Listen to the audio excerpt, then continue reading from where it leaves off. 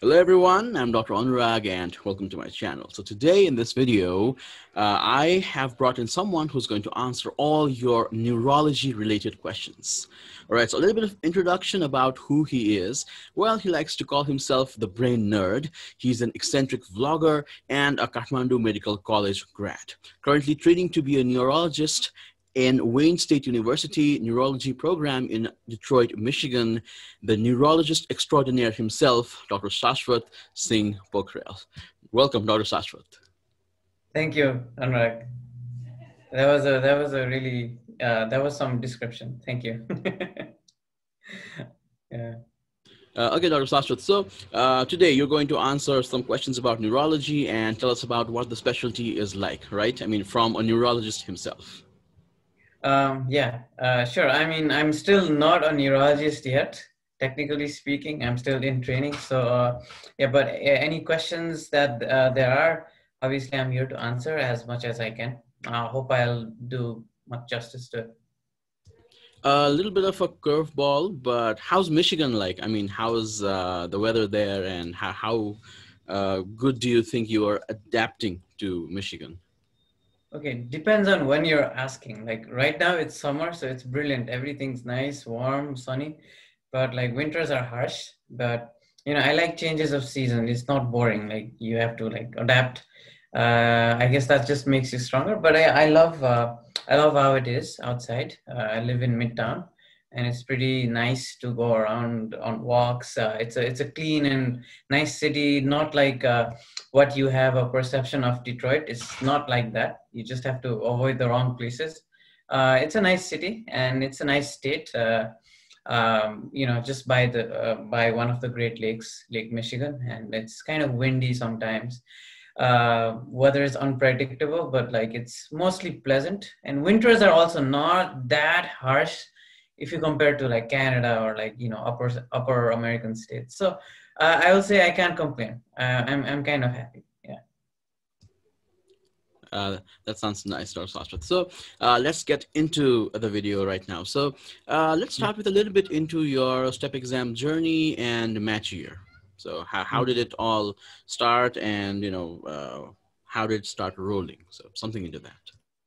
Yeah. So like everyone, I was like busy during my intern year, and then like afterwards, I worked for 8 months approximately in the teaching hospital. I worked in the emergency department, so it was like a full-time job, and 6 to sometimes 8 hours, depending on the handover, what we used to go for sign-outs, and so it was a tough job, so didn't get time to study. So I actually postponed my preparation 8 months later, and I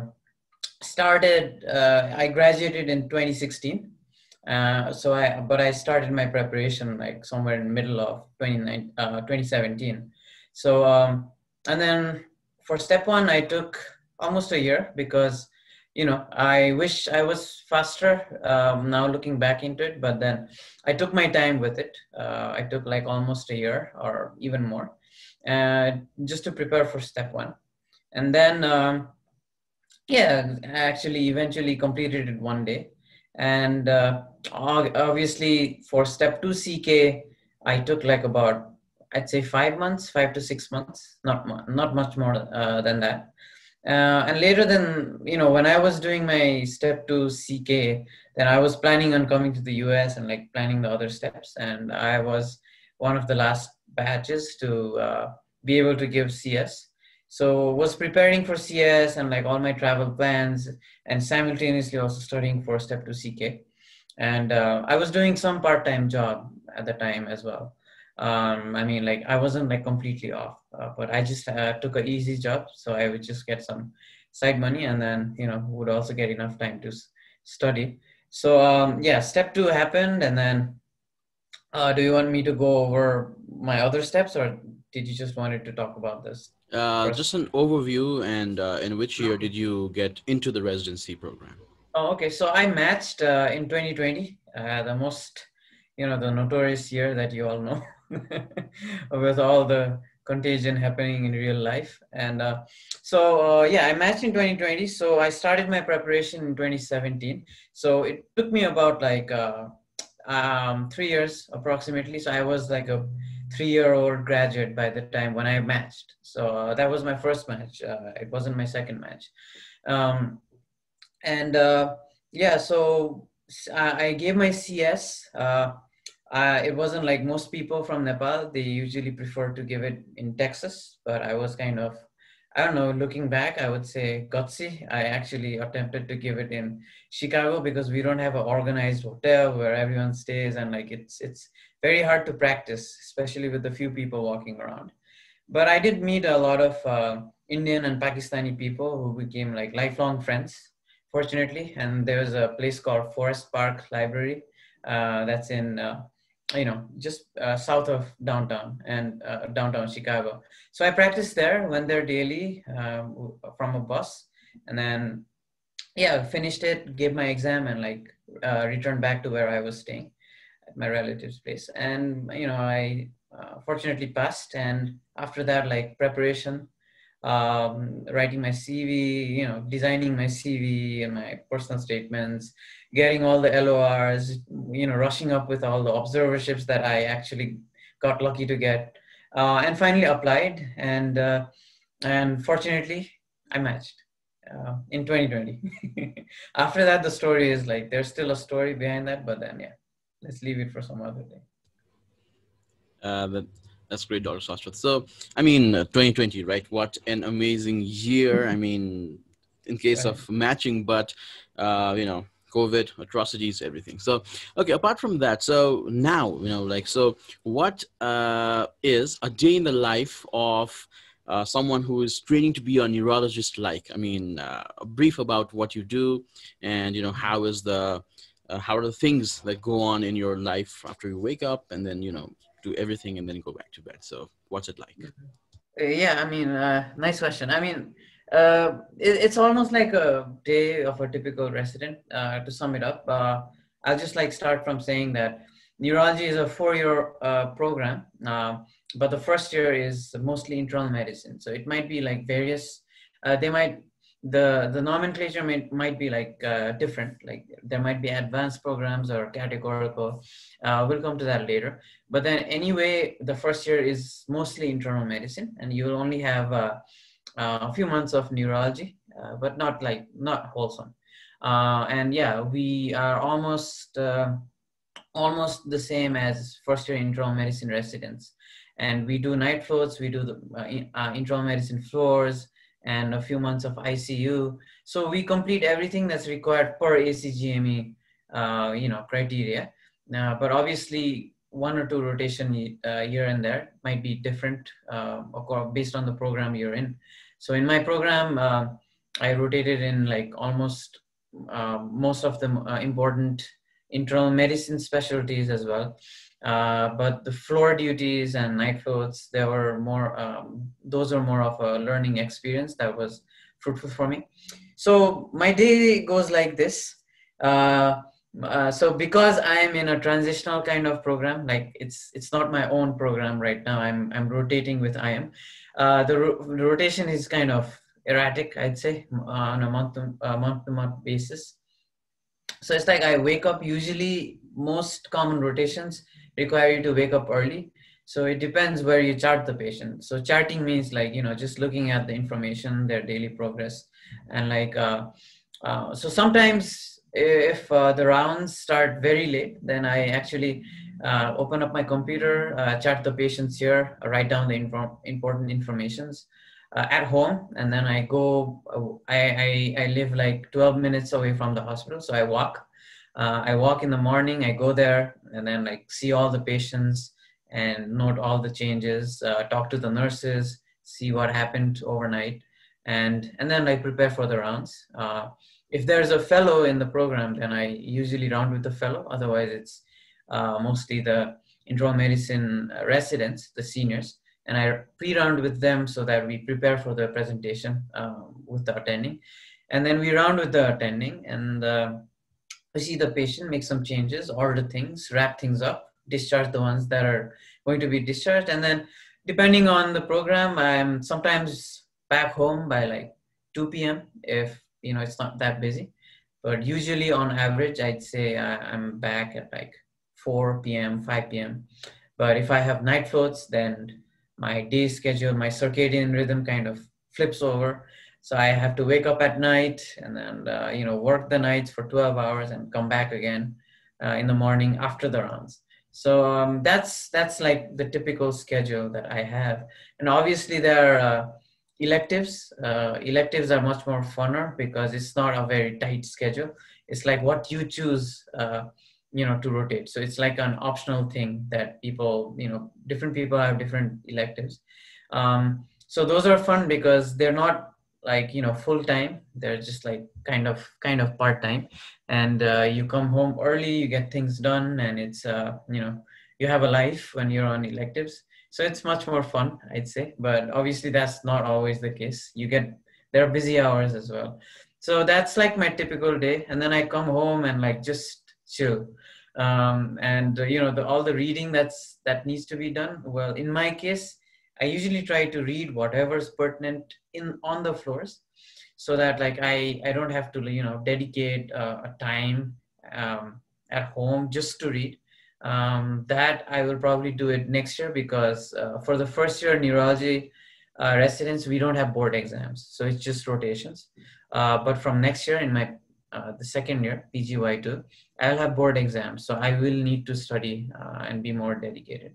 So right now, that's my daily schedule. And I call home every day at night. And that's also important. So, yeah. That was a really nice touch there at the end where you said that you call home every day, because that's important. Every day. Yeah, No I exception. mean, you're living a lot, a great distance away from home, and it's really difficult to keep track of things sometimes, right? Right. And the thing that you mentioned about circadian rhythm, I mean, I think I have not looked into this, but I think there should be a study regarding circadian rhythm among doctors, because our circadian rhythm is like you said, right? I mean, it gets bashed a lot because there are night floors and you have to stay alert all the time. I mean, yeah, so I'll look into that after this video, whether there's a research on that or not, but it's a pretty sure. I interesting mean, thing. there are plenty. You'll find plenty, definitely. Okay, Dr. Shashwat, so moving on, we will get into what neurology is like, but what neurology isn't then? Okay. Well, I also like said the same thing in one talk I had earlier. It's not boring, okay? That's the first thing that isn't. It's not boring, at least for me it isn't. That's why I went into it. What it isn't is, so it is not IM specialty, at least in the US. So it is definitely, most part of neurology is still intimately tied to general medicine. But it's unlike in Nepal or most South Asian countries, it's not like a super specialty we go into from medicine. So it's like a different residency program in its own self, as you already know. What it's not, another point I would say is, so it's not easy. Okay, it's not also easy. It's like a 4-year program, so it's a commitment.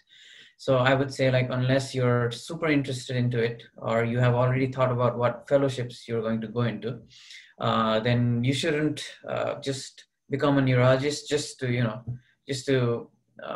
get that residency out of the way. So I'd say I would suggest that you need to think deeply if you want to become a neurologist, because it's a commitment, because you can't go into cardio later on. So you've already like kind of narrowed down your goals. So you need to think carefully. And other thing, what it's not, I would say, is the fellowship options are not limited. So given that you're already interested in the brain and everything regarding the brain diseases, there are a lot of like fellowship opportunities right now. So it's not, I wouldn't say it's limited. And the good thing about neurology is that even if you don't do a fellowship, you're still a specialist. So you'll get to work as a specialist. And that's like the greatest perk that this field offers.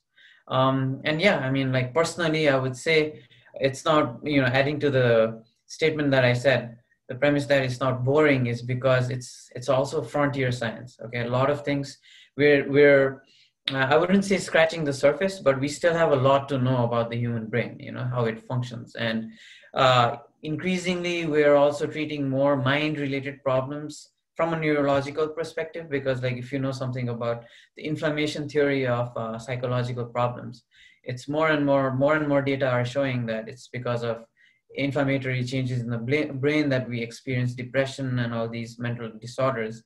And it's just not enough to treat them with SSRI and things like that. So given the blurred distinction between psychiatry and neurology, and like an approach that exists in the US is like they tackle this issue, they treat mental health, I mean, you know, brain related diseases in the sense that they're working as a neuroscience department. So you'll find yourself working with neurosurgeons, pediatric neurologists, and also like, you know, cognitive psychologists, psychiatrists, everyone. So it's more like a holistic approach nowadays. And that's also like interesting. So it's not like just, you'll be just, you know, tapping people's knee and like just doing limited to knee reflexes. It's like much broad. So I'd say it's not boring. That's what I meant by that. Definitely not boring according to your description. And yeah, I too, you know, like enjoyed a lot while I was reading topics during my step 1 preparation and step 2 preparation, because you know, we tend to look at diseases in a gross fashion, but when you dive deep into the neurons and the biochemical theories and everything, I think it's pretty interesting, right? To be in that frontier science where things are changing constantly and new things are being discovered. I think that must be pretty thrilling, all in all, right? Okay. Yeah, So we make fun of neurologists here. I mean, like in a friendly kind of professional way, saying like neurologists' notes are like very detailed, and like even though I haven't like become a proper neurology resident right now, my IM colleagues like used to make fun of us, saying like, oh, you're a neurologist, that's why your notes are like so detailed. And so yeah, that's the stereotype associated with it. And yeah, I mean, we are kind of investigational. It's mostly a consult based service. So yeah. yes, definitely. I mean, if you're working with something that's as complicated as the brain, I mean, you need to be sharp, you need to be inquisitive, you need to be on point all the time, right? So yeah, I think that's a really good description of what you said, I mean, regarding neurologists. So so you mentioned that it's not like, in the South Asian countries like ours, where you first do an internal medicine for 3 years and then you go in super specialty and then you go into neurology, right? I mean, it's not like that, but it's a separate entity all in all. And it focuses on all these neurocognitive things, and it's a diverse team of people who are in play, and everything is there, right? So I think that was a pretty good distinction that happens. That I wanted to know, because like you mentioned, you know, it's for 3 years here and then, but there it's like a separate entity. And that I was actually not able to wrap my head around this fact that, okay, now why is it functioning that way? But I think you made it clear. Prospects after residency, I mean, there's always an end goal, right? Where you want to be. So what would you say are the prospects after residency? I mean, what's it going to be like after these 4 years of neurology? Like I said, a lot of, there are a lot of fellowship opportunities, but you don't necessarily have to do a fellowship. You can just become a general neurologist and you're still a specialist. Okay. I mean, like you won't be a primary care physician. Okay. You're not going to be someone's primary care physician. So primary care is in the US, it's something like what the GP is in the UK. So patients first approach their primary care, and then they refer them to specialists, and that's how systems work here. So we as neurologists, we won't be a primary care physician most of the time. Even if we become a neurohospitalist, even if we see inpatient neurology patients, we only take in the patients that are like pure neurological cases, like autoimmune neurology, or like something like multiple sclerosis, pure stroke, like if there's, not many medical conditions also that are like more important.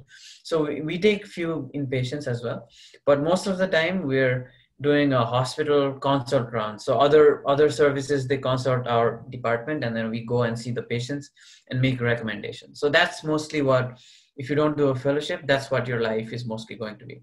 And obviously I forgot about I didn't talk about clinics. It's mostly clinics as well. So clinics is also very important in neurology. But these days, as the field has progressed, you don't necessarily have to do clinics. Most of my colleagues, most of my friends, they're bored of clinic. They don't want to do clinics. So most of them like inpatient. But I haven't discovered fully for myself yet, so can't say much. But yeah, some people, they only like clinics and they just choose to do that. So even if you don't do fellowship, you can choose where you can go. Now the question is about fellowship, okay? And before that, I think an important thing for IMGs at least would be the question of visas and their immigration status, right? So it depends on what visa you're on. So for me, I'm on a J1 visa. So most neurology programs, like there are like 166 programs. At least it was 166 when I applied. So that's the total number of neurology programs that there are in the US. So out of the 166, I would only say like you can count those in like in one hand, those which offer H1B, visas. Very rare. It's rare anyway, but for neurology, it's even rarer. So only a few programs offer H1B for international graduates. So most are J1. So the issue is like if you're on a J1, so you have to make a decision whether you want to go into a fellowship.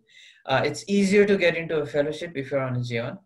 But if you're on H1B, then you might just want to work and become a hospitalist or a general neurologist and might like do a fellowship later once you get a green card, because you'll have like greater options. It's just that you won't be a fresh resident, but in neurology that doesn't matter that much because there are only a few programs like stroke, neuro ICU, and some programs are only matched. Rest are like just on a contact basis. So it's not that like rigid. So it's kind of, I'd say one of the most flexible specialties. And like I said, if you want on a J1 visa, you'll easily get a fellowship, but you still have to do a 3-year of waiver program. That means like you need to apply, get approved, and work on now you need to change your visa to H1B and work for 3 years. So it's like something like a bond that people who study in IOM and BPKIHs have in Nepal. So it's something like that bond. And unless you complete that bond, you won't be eligible for a green card or anything. So that's the limitation of J1, and you need to make your decision based on that. But if you have an H1B, I think it's much more easier to get a fellowship in neurology because, as I said, most neurology programs are contact-based fellowships, and if you have a H1B, then it's more likely that you might get into it. And yeah, obviously, if you are a green card holder, it's much more easier. So all those things come into play when you're making a decision. But yeah, the options are plenty. Mm-hmm.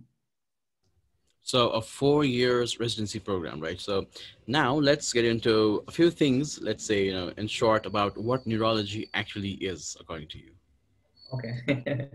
So like you said, it's a separate entity, but then, so it's I would say the field of neurology as a distinct body in medicine kind of emerged around the late 60s and like early 70s. So that's when so that's like the typical time when famous physicians, neurologists like Oliver Sacks, they also practiced. And that's when this field kind of grew into it and became its own entity in itself.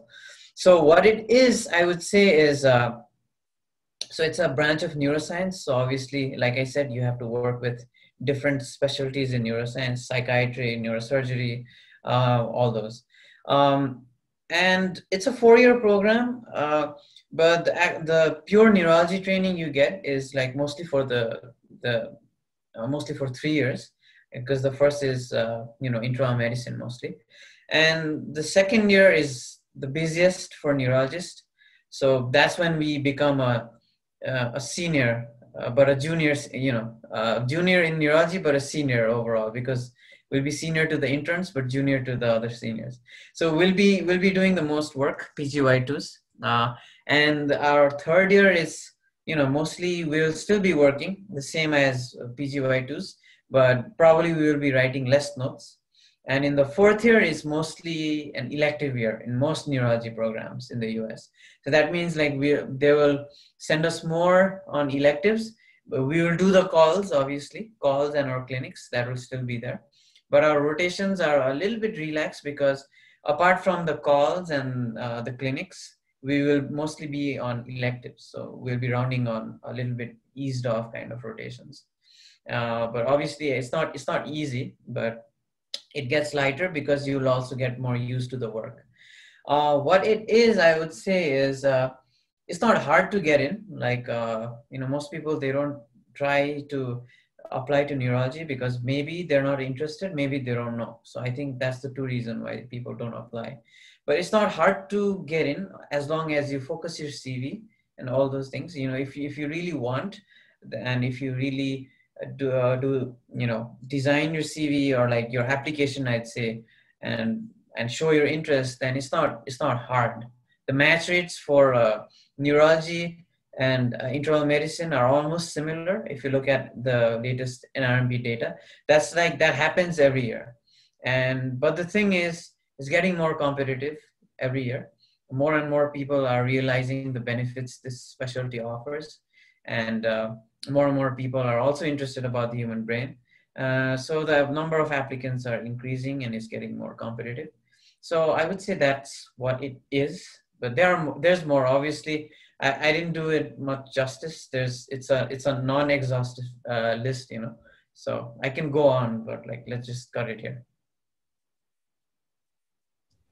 Definitely. I mean, when you put it, it sounds so simple, but like you mentioned, there are a lot of aspects behind it, and there's a lot of things that you need to build your CV, right? So I came across this topic in one of these forums, and with a lot of people whom I've talked who've matched into the US, they say that your CV actually needs to be catered, right? So it needs to be prepared, it needs to be designed. I mean, with all the experiences that you have, I mean, it needs to point to a certain passion of yours, certain specialty of yours, right? I mean, like we can't make it in that way, but if you're interested, it shows, right? So Right. what would you say would a CV that is neurology focused might include?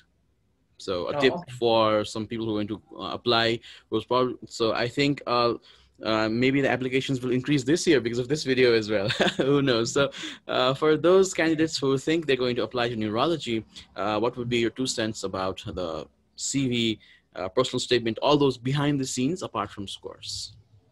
Yeah, that's a really good question. So like you said, tailoring your CV, it doesn't mean only the CV. So I would say tailoring your application. I think that's a better word, because it's not just about your CV. It's like overall. So it's mostly like what they say in marketing. Okay, so like if you read books on marketing, I think that way you'll understand the philosophy. The philosophy here is you need to sell yourself. Okay, but you can sell yourself if you're genuinely and you're truly interested. It's going to be easier for you. Okay, so someone who's not interested and someone who is interested, if both of them need to sell you something, who's going to sell that thing better to you? Obviously someone who's interested, right? So I mean, it definitely helps if you're interested, but it's also okay if you're undecided and like you're still exploring your options. You don't have to like be discouraged. I think it's doable. And a lot of my seniors are like, they weren't interested in the field, but they actually got really they enjoyed the field as they got into it. So that might be a way for someone to discover. So I would say your CV is obviously the main backbone of your application. So I wouldn't say scores. A lot of people would say scores, but I would just consider scores to be like one dimension. I don't know if you guys have played FIFA, but like there's this, every player has a dimension. So it's more like a rhomboid kind of thing. Someone's skills, pace, everything is like kind of tied up. So it turns out to become this rhomboid kind of sorry for that diagram. So it's something like that. So there's like a scores here, there's like your CV, there's your personality, and like there are your US clinical experiences. So some parts might be like too edgy and like some part might not be. It's just, the thing is, you need to kind of compensate for something that you don't have with some other attributes that you might be good at. So for me personally, I was good at like speaking. I could speak. That wasn't an issue for me. And I could write. I'm good at writing, so I could like personal statements. These things were not like very hard for me to do. I would say I had like average scores in the 240s. So but that's considered good for neurology. So it's also like your scores are relative depending on what field you're going into. Obviously, if it's like a super competitive field, like radiology or surgery, then probably I would have aimed for like higher scores. But I knew from my final year that I was going to neurology. So scores weren't that important from my perspective. But obviously, I'm not saying that you can get away with like low scores. Obviously, if you have a really good score, then you will have a chance of matching into a very good neurology program too. So you have to take that into effect. Obviously, try to get good scores. I never say get low scores, but that's always there. But that's not, if you didn't get like desired scores, that's not the end of the story. So there's your CV. You might be someone who didn't get a good score, but you might have tons of extracurricular activities. You might have gone on to like do 50, 60 health camps, after you graduated. All those things are going to work in your benefit. And, people talk about how year of graduation kind of hinders your chances. That's a myth, I would say. Don't listen to that. Year of graduation is relevant. It's kind of, it hinders your application if there is a huge gap, like you didn't do anything, or you were like completely off practice for like 5 years, then that kind of hurts your chances. But if you've been doing something meaningful, let's say you were working as a medical officer in a neurology hospital, okay, Basbari, the neurology hospital in Basbari, if you're like doing any relevant work, then that counts. Your experience helps even in residency year. So so you'll be more confident, more mature. So that's what they're looking for too. Is they're not only looking for fresh graduates, because I had like a couple of friends who are like very fresh graduates. They're also applying for neurology, and really good scores, really good CV, lots of US experience. Still didn't get in. It's unlucky. I wouldn't say it's their fault, but it's so that like even they themselves tell me that they learned that they were looking for more experience, and that's probably what they didn't get to tell them. So experience also counts, and that year of graduation is a myth in a sense that you need to do something meaningful, and that adds to your CV too. So your personality, and then like your ability to write, or like you might be a great musician, you need to like highlight that aspect. You might be a poet, you need to highlight that aspect as well. So you need to just say that you're a very interesting person and you're deeply interested into this field, in this case neurology. But obviously this strategy is like not unique to neurology. It's like if you adopt this strategy, you can actually match into any program of your choice. But obviously it's not correction of your dimensions, that's not just enough. Obviously you also have to put in the effort, and without that, if you got all of those things in, then I think it's possible. And that's basically how you apply and match into neurology. That was insightful, Dr. Shashwat. So, in times of COVID, right, contagion happening in real life, like you mentioned. Right. So, a lot of people have not been able to get visas for travel and observerships, and those things that set you apart, right? I mean, United States clinical experience, because obviously, I too believe that.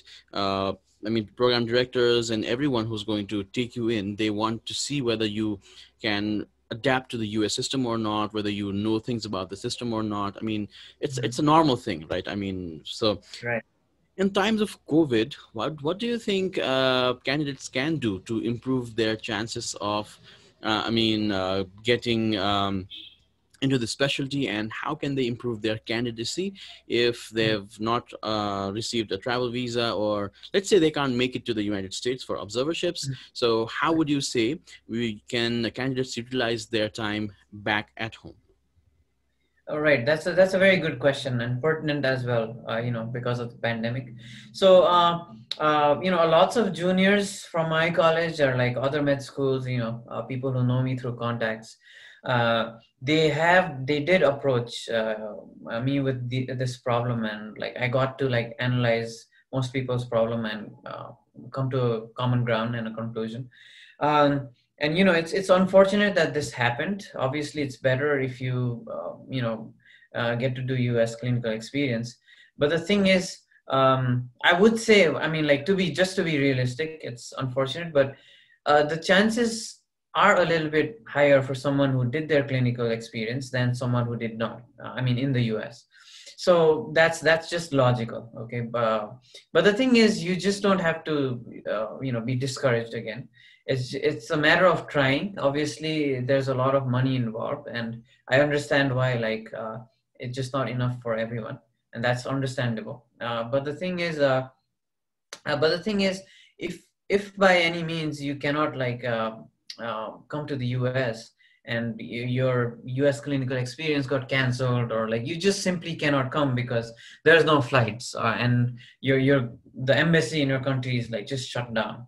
That has happened to people. If that happens, I would suggest just work on what you have, all right? Because these are the things we cannot control, unfortunately. And like, I would say just work on the things that you can control. The things you can control is you can increase the number of publications you have. Definitely, that's something you can do. You can like work in a neurology related field. That's also something you might be able to get. I wouldn't say like everyone would get a neurology related job, but like even if you can get a job in psychiatry, like I said, it's a holistic approach here. So even if you get a job in neurosurgery, that's fine. It has to be about the brain and the mind. As long as it's fulfills the criteria, it's fine. And you don't even have to work in these fields. You can also work in geriatrics because they see a lot of dementia patients, stroke patients, right? You can work in rehabilitation, physical medicine and rehabilitation, physiotherapy, because most part of neurology, the field itself involves physical therapy. That's like a huge chunk of our management program. So these are like, there are a lot of specialties scattered around, even in like Nepal or like wherever you're from, South Asia, So it doesn't only have to be like in a neurology department. Like, it doesn't have to be that black and white. You can like grab any opportunity you can. You can also like work in internal medicine. You can still see stroke patients there, all right? But like just write case reports. I would say like, any neurology related cases you see, just write case reports. It doesn't even have to be a published case report. It can be a poster presentation. Just do whatever you can with whatever you have. Just make the most out of it. I think that would be the best thing. So, if things work in your favor, if you get like if you get this opportunity, you can always come to the US. And if you do a clinical experience, all those things are going to be a plus for you. So, work with what you have is what I would say to them. Okay. Right. So I had a quick question about your background. So is it from Detroit itself, or I mean? This background. Yeah. So this is a background, like it's a Zoom background provided by my the university that I am in. It's Wayne State University. So it's they use it for most of their other faculties and other programs as well. So it's actually, there is a street. I think it's in downtown or midtown. I don't know the exact place. I think that's from here. So a lot of artists, they do street painting here. Like, it's a creative kind of. So Detroit is in a art and culture resurgence. So it's part of that. So you get to see a lot of unique and interesting things around Detroit if you walk. So this is like one of those projects the university students had, and it's pretty interesting. Yes, and Detroit actually is an artistic scene. I mean, it has been for quite a while now.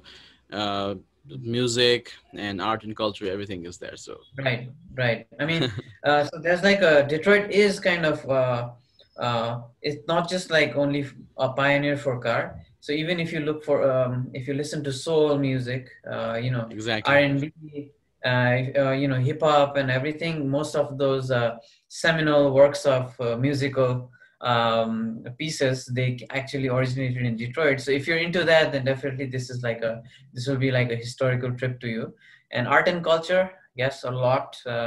It's in its second renaissance. That's what everyone in the Detroiters, they say that, and I just like picked up from them.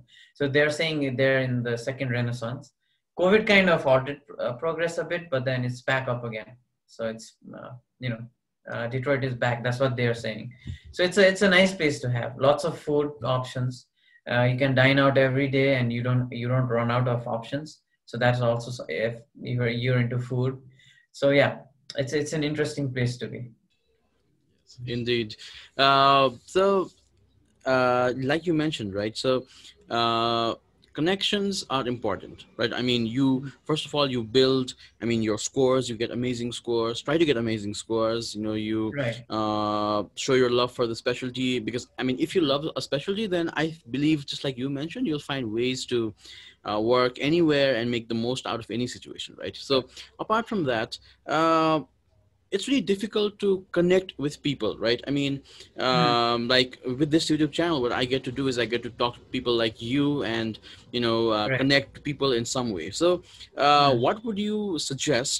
I mean, how would you suggest someone who's interested in neurology can reach Mhm. out to people in this specialty, in this field? So is there a way, or I mean, how would you suggest someone goes about connecting with other people in the specialty so that they can get a better idea about what they're getting into, or what the prospect is going to be like, and remotely, if anything help is possible, then how can they get all of those things? So is there a way to do it, or I mean, is there any tips? Are there any tips that you would like to Yeah, offer I to mean, new candidates? exactly. Another really good question. So important as well, because that's like where the difference is. Human beings, we're social animals, all right? We evolved this way. I mean, like we didn't evolve as individuals, because we survive as a group. So definitely connections are like just professional socializing, I would say. So, it might be intimidating to approach people, like, you don't know them. You might feel uh, awkward approaching them, but I would say just try. Just try. I mean, if they're approachable people, they'll respond. I mean, I do respond to a lot of people. I mean, obviously I don't get around to being in contact with everyone, because as a human being myself, I'm also limited. I have like work and stuff. That's the same for other people too, and you need to have this in your mindset when you're approaching people. They might not reply, and that's okay, but like just try. They might, if they do reply and they respond to you, you hit a jackpot, or like you might also hit a soft spot to them. That's one way. Another way is obviously hearsay and like people, if you have someone in the field, best. I think they will be the best people to help you. And obviously someone who knows someone, and someone they know. All right, that's also again how it goes. And another thing is word of mouth. I mean, this is what I meant. Word of mouth is, I think, the strongest link towards people, and that's the most traditional way. All right, and if you want to be use the more modern means, then I would say social media. All right, so social media, I think the most effective ones, email obviously, but they might not always reply to your emails. Two reasons. One, they don't know who you are. You might be phishing them, you might be a spam. So they don't know who you are. That's one reason why people don't, professional people, they don't reply. Another reason is because most people, if you approach their institutional emails, how the system is that our emails, if you email them from a Gmail, it comes up as an external email, all right, in the system. So it will be marked as an external email, and those sometimes can be ignored by most people or by the system, and your email might be filtered out. So that's one reason why people might not receive your email, and you don't have to be disheartened if someone don't reply. So that's one possibility. Another, they might just not simply reply because they don't know you. Another, they might have like just missed your email, because they get like, we get tons of email every day, so it might have been missed. So you need to realize that too. But email, obviously, if someone recommends us a professional or a person to you, then definitely emails are the best way to make first contact, and after that they might give you their various means of contacting. They might be comfortable with phone. I mean, that comes after the first contact. So emails are the most common point of first contact. Next is social media, like Twitter and LinkedIn best, because it's considered a good etiquette if you approach people from Twitter or LinkedIn, because it's considered professional as well, and people like it. They don't mind being contacted on those platforms. Um, if you can't, so the difference is why it's different on Facebook or Instagram. People might not like it because most people use Facebook and Instagram in a private way, so they don't like you approaching them, like, and they might not also see the message requests, so that's also another reason. So I would not recommend Facebook unless they're comfortable with. So it's your job to find out if they're okay with it or not. And those are the ways. And obviously another way is, this is where US clinical experience is important, because you come here, you meet people, you meet people from different backgrounds. They might know someone, you might like actually work with the doctors, and they might know another doctor. So that's how you actually make contact. These are the most common ways.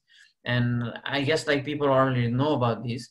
But my advice, I think a unique perspective would be, don't be afraid to contact people. People usually help. Okay, usually they help. So don't be afraid. Just reach out to as many people as you can, and someone eventually will help you, and you'll get your way. Yeah. Indeed. I actually had, one of my professors, he used to say that, like, don't be scared of emails. Always send emails. And you never know that one email might change your life forever. So who knows? But until you, get out there, you present yourself out there, you send emails. It's not like you should be, bombarding people, right? Like you mentioned, because there are a lot of busy people out there, and a lot of things going to external things and things like that are there. But if you never try, you never, no, right? So that's the philosophy behind all these emails and things like that. So great. I think that was necessary, and especially in this present day world where we could communicate with people directly through social media. I think that's a good tool that we can use, but not to overdo it. Right? Yeah, don't overdo with anything. Okay, so let's get into a quick rapid fire session right now, if you're ready for it. Okay, so if not medicine, then what? No, if not neurology, then what? You mean for me, right? Yes. Oh yeah, I would say I would probably go into cognitive science. I would go into neuroscience, but maybe not medical field. But I think that's it for me. Yeah, I would say. Okay, so artificial intelligence in neurology, your thoughts? Very interesting question. This is like something even like I am really interested in. So we already have like AI in many instances, like imaging. Okay, there is something we call CT perfusion imaging.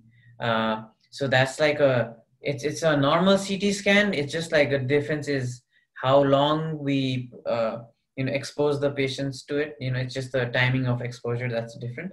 But the interesting part is it's actually the computer AI that does the mapping and like shows you which areas are like less perfused and which areas have like normal blood flow. So that's where it's used. And obviously another area where it's currently used is in fMRIs. Again, these are like MRI based blood flow maps of the brain, and they also like indicate activities, the most subtlest parts. Lots of places AI has been used, but in our practice, day-to-day practice, we see it less commonly. So it's mostly limited to research as of now. We only use it like we don't use it that frequently. It's like mostly handwritten work and our own cerebral processing that goes on. But obviously AI is a big part in neurology. A lot of concepts in AI, artificial general intelligence and computer engineering have actually come from neuroscience. And neurology is a field that actually made the field of neuroscience to be possible, because we study all the deficits in patients, all the diseases of the brain that manifest as malfunctions in thought processes and the mind too, right? And that kind of gave us valuable information about the areas of the brain and what their functions are, the subtle nuances as well as the coarse functions. So that actually did go in to process when they were thinking about AI. And one thing where I think it's the most pertinent is machine learning, I would say, because that's a concept. It's to teach machines something. It's so that's the way how our brains learn too. And there was also this TED talk I heard. They're also diagnosing hardware problems now based on software malfunctions. So it's the same concepts here in neurology as well. So I guess there's a lot of parallels, I would say. But it's not like we don't use AI on a day-to-day basis, but we use AI. There are like a lot of factions where we use AI for. They directly apply. I would say, I mean, like I'm talking from my field of practice. But yeah, in imaging, most of the time you can see AI. And obviously right now, we are pooling data from many projects. Like one of the most notable ones is Human Connectome project. So right now we don't have any immediate useful information from that as a neurologist in clinic in our practice, but hopefully in the future it might like give us more information so we can treat more patients more accurately. So the future is bright, I would say, but right now we're getting there. We're still not there, but we're getting there. In short, I would say that. Yeah. So there are a lot of diseases in the field of neurology to take care of, right? So let's say if you could cure one disease among the many. So which do you think would you cure? Um, well, I would say dementia, because that's like it's also kind of personally relevant to me. I have like my grandmother herself is a dementia patient, and I was very close to her, and that kind of came up as a shock as well. And my personal, emotional aspects aside, I also find dementia philosophically challenging, not just like medically or biologically, because it's like it raises important questions like for our existence, like what it means to be to have an identity or sense of personality, and like what it means to lose your memory, and how important memories and cognitive processing is in our day-to-day life. We can see these when we study dementia patients. And unfortunately right now for most major type of dementias we don't have any treatment, the more progressive types. We just know the variations in their symptoms and the type of diseases that they manifest as, but we don't have a cure right now. And it would be great if we could cure in someone with Alzheimer's, because like just think about it, someone who's just forgotten who they are, like they've lost their sense of identity. Like if you kind of theoretically speaking, if you give them a medication and they like just start becoming who they were before, like how amazing is that? So that's like that kind of motivates me, and that's what got me into this field initially. And like I said, there's this concept of inflammation theory of neurological diseases, and more we're trying monoclonal antibodies to treat these degenerative conditions. We're trying, currently a lot of disease modifying treatments are on trial for dementia. So just a month ago, FDA approved a monoclonal antibody. I forgot the name because I usually don't use it that often. So they approved a monoclonal antibody to as a disease modifying agent for Alzheimer's dementia. So they actually target the beta platelet sheets, the proteins. So it's still controversial. It's not there, but it's actually a start. So we were just treating dementia symptomatically. Now we're getting into the disease modifying part, like what's going on with rheumatoid arthritis, So we're getting there, and that kind of excites me. So I would say dementia, definitely. Sorry, I went off on a tangent.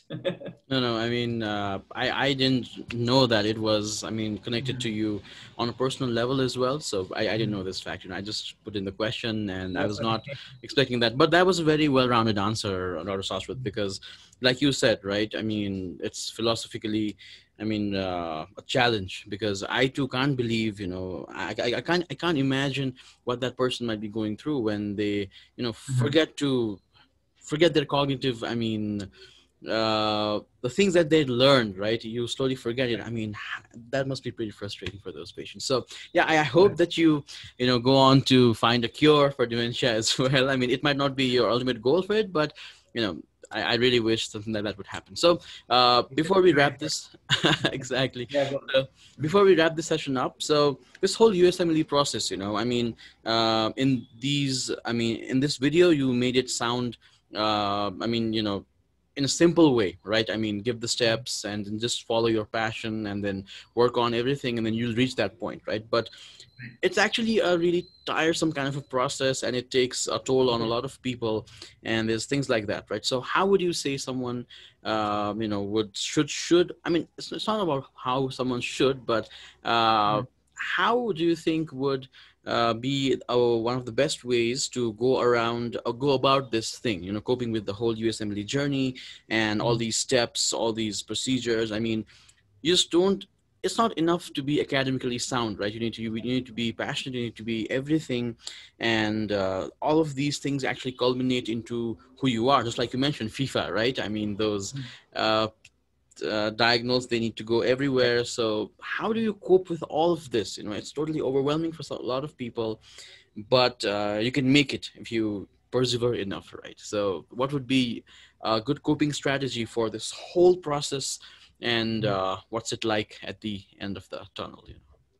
Yeah, I think this would probably be the most important question, I would say, you know, out of everything that we talked about. Those things like we already know, you know, like most people that are like already studying USMLE, they probably have heard everyone talk about what we just did. But then this is something that most people, we don't talk about, you know. But emotional support, psychological support is the most important thing, I would say, when you're going for you know, opting for USMLE, especially if you're an international medical graduate, because there are a lot of barriers to overcome. And we know that there are a lot of barriers. And especially for an IMG going into a, you know, drastically different environment, it's a great challenge in itself. And if you don't have a good support system, it's going to be very hard for you. Okay, you've got a lot of things going on. Unfortunately, like not everyone is lucky to have a good support system, so I can understand that. You know, I myself, I had a great support system. I had like great friends and I had family. I wouldn't be here without them. And like I had great mentors as well, and people who helped me here in the US. I didn't know them, but then like once I got to know them, they were like very selfless, and like their kind help made things easier for me. They like just simple things, you know, letting me stay at their place, you know, just crash for like 1 or 2 days. It helps you a lot because it's emotionally taxing as well. There's a lot of psychological toll if you're opting for this journey. And not to mention, there's also like, you know, not to go without mentioning, financial stress too, right? It's a huge strain on your budget. Because and the thing is, there's no, you know, fixed amount that you can even plan, you know. A lot of things, like so many unplanned things can happen, you know, in the way, and you need to factor on in all those things, and they can like strain you financially and also emotionally. It's like a huge commitment. That's why I'm saying, so you need your family's support, most important. If you have friends that are supportive and helpful, you know, that's a plus. If you have a spouse who, you know, even if they're not like going for a USMLE, but they're like eager to move with you, that's like a huge benefit. And if you have a spouse who is also going into this field, it's going to get even easier. Even easier if you go into the same place, or, you know, luckily you match in the same place. You know, that's like a dream come true for most couples, I would say. And psychological support, you desperately need this. This is like the most important thing. I cannot stress enough on this part. And yes, obviously strategy, your smarts, everything matters. We know about that. I would also say, if you don't have a good psychological support, it might not come into your scores too. And all of these things are like interrelated, and they you know, affect other aspects, other dimensions too. The next thing I think is interview skills too. You don't have to be discouraged if you're not good at like interviews, and most of us aren't. Everyone practices, so you need to practice. And I think psychological support also plays a huge part when you're practicing for your interviews, giving you confidence. Okay, if I don't match, I have like a safety net. I can go back home, relax. My parents will let me apply again, or they will give me some support or other options. So if you have that safety net, then you can also do well in the interviews, right? So these are all, like, I would say, just like have a holistic approach when you're going into USMLE. So it's not like just USMLE exams and like match. It's not that black and white. It's very nuanced. You need to consider the subtleties as well. Mm-hmm. Thank you, Dr. Shashwat, for that. And I think that was most necessary because, like you said, coming from another country, going into another country for practice, everything is there. So, yeah, I think this was a productive session today. And I got to learn a lot of things as well, because I didn't know much about neurology. I'm interested in the brain, but to become a neurologist, maybe that's a different side of the story. But it's quite interesting. I mean, I actually realized a lot of aspects to this specialty, which I never knew before. And, yeah. That was really nice having you here today. So anything you'd like to add as a closing remark, and then we could wrap this session up? I think you covered most of the process. I would say, like, the only advice I would give is, like, don't get discouraged. If this is like where you want to come, then, like, you should, like, and you can give effort. You definitely should, is my advice. And they do compensate physicians fairly in the US, and you won't regret it once you match. Obviously, it's going to get busy, and you'll get through that, but it's part of the process. But you'll be happy as a physician, I would say, here in the US. I mean, at least that's my experience.